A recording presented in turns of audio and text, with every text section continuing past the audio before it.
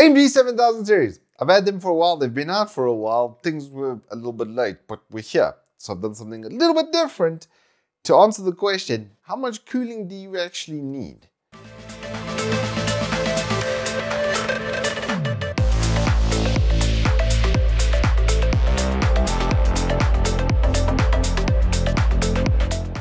Good afternoon and welcome to Turbo Tortoise Tech. If you're new here, I'm Reese of the 4-piece variety of Wooks Triple XL.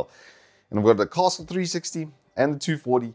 And I've been playing with all three chips across 6 different benchmarks to find out if cooling is going to give you extra performance on AMD. Because it kind of always has.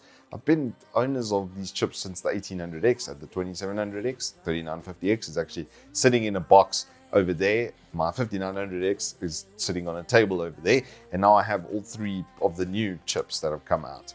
Forced into DDR5. I think a lot of us are crying about that.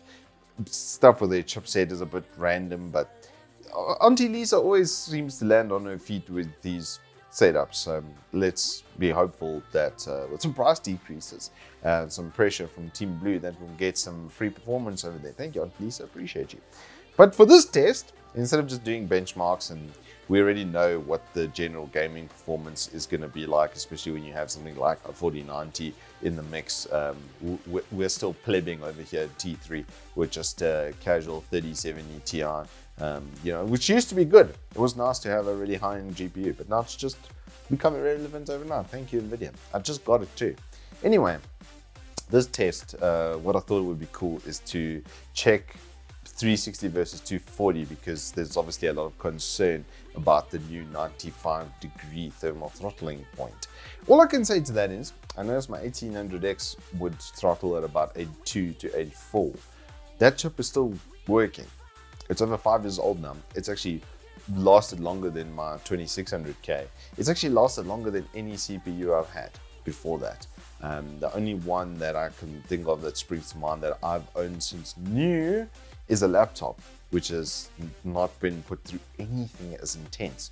The 1800X was my production PC before the 2700X, and then the 1800X became the second production PC.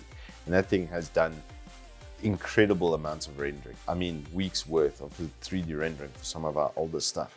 So I'm not too fussed about that, honestly, because the transistor decay is nothing like it used to be. My 2600K ran at about 65 degrees for most of its lifetime at 4842 megahertz, which is quite a lot of speed, yes, but it ran perfectly fine like that for like 4.5 years. And then transistors decayed and it died, but the 1800X hasn't. So I don't think that 95 degrees is as big of an issue as we like to think. Yes, when things run cooler, they definitely do last longer. But if the tolerances are built in for that, like the operating point for most engines is like 110 degrees Celsius or more, then that's what it's supposed to run at. It doesn't mean that it decays. It's actually good for the engine because the lubricants, etc., all work at that temperature. So I'm sort of choosing to see it like that. Like 95 degrees is not the end of the world. And so we set out with 2 of the better water coolers you can buy. So I've got obviously the Castle 360 and then the Castle 240, which were at our disposal. And basically, just jumping straight into the data, it was kind of pointless. There's almost no performance difference between the two, maybe 1% to 2% depending on the chip. There is a performance difference though, whether it's 7600X, the 7900X, or the 7950X. Yes, more cooling did mean more better, but not to a scale that I was expecting. I was hoping to see like 5 to 10% performance differences and be like, haha, you definitely need a 360 for this or that, or blah, blah. Not really. The only difference between the two really was noise profile. The only one that, funnily enough though, 7950X in gaming, I never heard it with a 360. With a 240, I would hear it during load screens and stuff where the CPU was being pushed to 70% or more, then the fans were very audible. That's really the difference between the two. The 7600X, I don't see you needing more than the 240. They were exactly the same between the 240 and the 360 performance as well. Like I said, it's so close to one another. Don't really see you really needing that.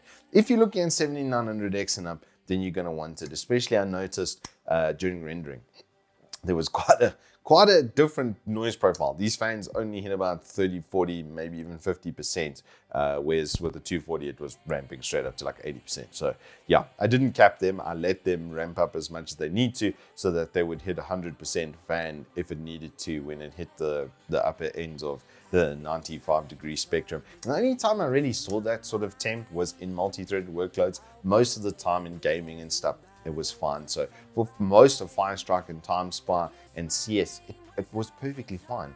And no real noticeable performance difference. Bearing in mind, on the bench is 6000 megahertz CL40 memory. Like I said, I've got the latest and greatest ASUS ROG Strix X670E chipset as well. So we really expected to get the most out of the chips no matter what. And just basically, I kind of almost feel like, I don't feel like it was a complete waste of time to come out with 1% performance, but it feels bad because I was hoping to see something cool from them.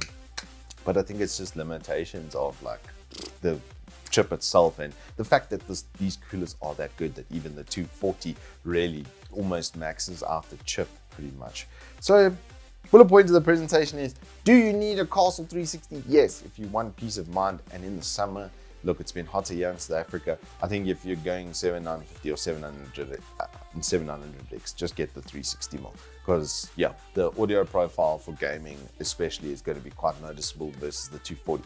But if you're going 7600 level, even 7900X, I would say 240 is fine. It's actually fine. It's just going to be a bit more noise profile. So yeah, you're really just buying audio level. There's no actual real performance difference. Yes, I spent 35 hours on benchmarking to basically find that out because I had to run like 12 benchmarks per processor. I am hide the pain Harold right now. It's basically the bullet point of my presentation. But as well, what I can say to you is, if you look at that 7950X, you might notice that it actually beat my 3900K score with the same SSD and same RAM. Obviously, motherboard's different. Same cooling as well, literally the exact same 360, literally this exact 360.